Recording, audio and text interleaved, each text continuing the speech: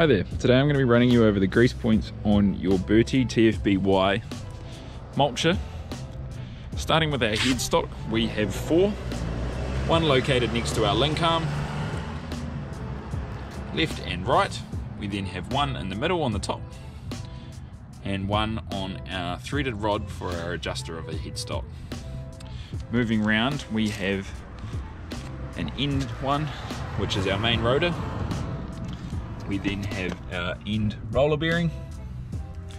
Moving rapidly round to the other side, we have our other end of our roller. We then have 2 tucked in on the inside next to our belt cover.